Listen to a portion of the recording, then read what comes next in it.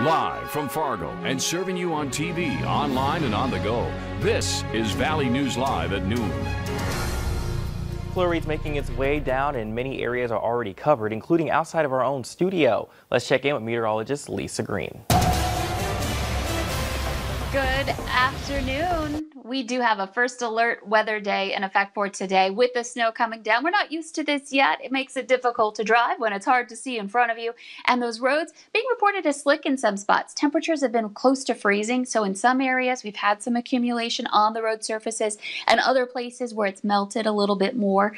So it really depends on where you are. And if you are traveling, I would just treat every stretch of road as being slick, just in case. Here's a look at the latest radar. You can see we've got a lot of blue over the Red River Valley, and then there's some more to the west too, a little more scattered there, but that's all going to be working its way through as we advance through the day today. Zooming in a little bit more, where you see those darker blue pockets, that's where we're looking at a little more moderate to heavier snowfall. Oaks area down toward Edgeley. The stretches up into Cass County too, seeing some areas of heavier snow coming down at this point in time. So that's going to accumulate on those colder surfaces and maybe for some of us on those roadways as well. I've seen some DOT camps where we do have snow on the roads, and we're going to take a look at that road conditions map coming up in a few minutes. But this will continue to work its way through. It's bringing down our visibility. We're at a half mile in many spots. Wheaton is at 0 for visibility right now. So we are talking some really tough travel anywhere you happen to be where that snow is falling thanks to the wind. And it's a heavy snowfall too. You know, we've got some big flakes associated with that that'll block your view as well. Winter weather advisory remains in effect until 7 o'clock tonight. Some areas, grassy surfaces especially, could see that 3 to 5 inch range in there. Not everybody will get that amount, but the potential's there. And those winds, they're going to be a problem for us this afternoon. So I'm going to go through all of this in your hour-by-hour planner. We'll take a look at any additional snowfall we'll see, and we'll look ahead to that next event, a bigger storm system on Thursday. All coming up in a few minutes. If you plan on being on the roadways, also be extra careful as well. Thanks again, Lisa. Well, staying on the topic of weather, it only takes a dusting of snow to make your drive to or from work a dangerous one.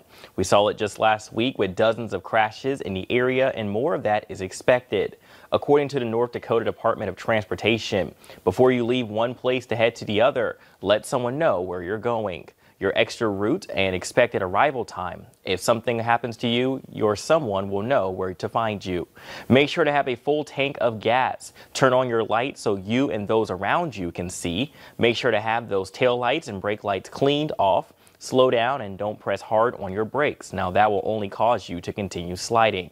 You want to also have a winter survival kit in your vehicles as well. This includes warm clothing, shoes or boots, a shovel, and food. If your vehicle does get stuck, do not panic. Stay with your vehicle at all times. Leaving your vehicle is when the situation turns deadly. Also remember that phone charger. Your cell phone doesn't do any good if it runs out of battery. The Bemidji Police Department are asking for the public's help in locating a missing teen. 15-year-old Kendall Thompson was last seen at the Oski Mandino Youth Center on Monday morning. Thompson is described as 6'1" and 310 pounds with brown hair and eyes.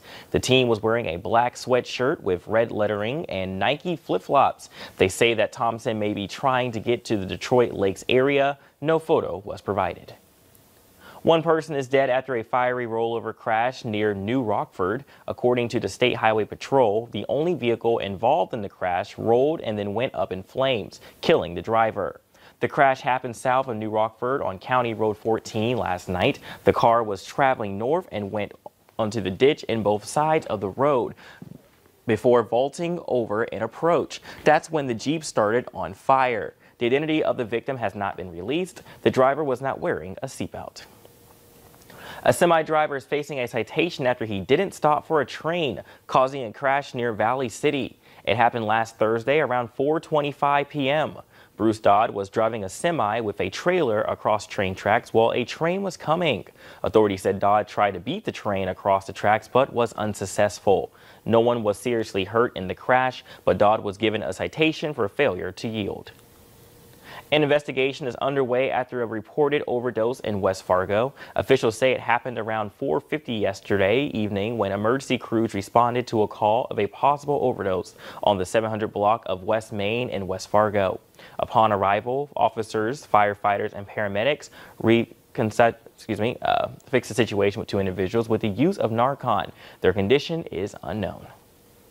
Cass County investigators are asking for help in identifying those responsible for 3 residential burglaries. They took place between October 14th and 15th on Lost River Road and Horace. It appears that one of the burglars has a significant cut to one or both of their hands and may have been traveling on a bicycle. If you have any information, call Detective Greg Smith. His number can be found on the bottom of your screen.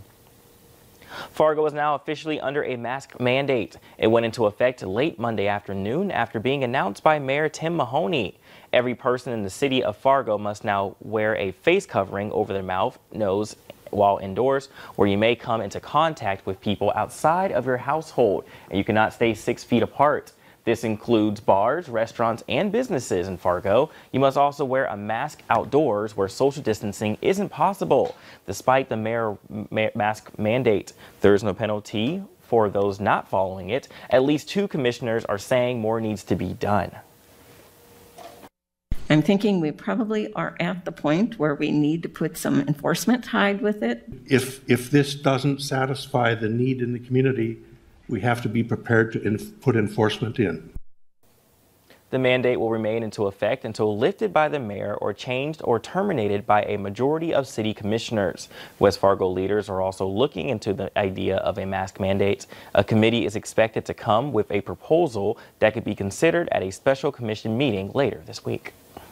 Well, coming up at noon, we take a look at a new treatment that's designed to keep COVID patients out of the hospital. And look at those flurries making an appearance on this Tuesday. Lisa Green has your full look at weather.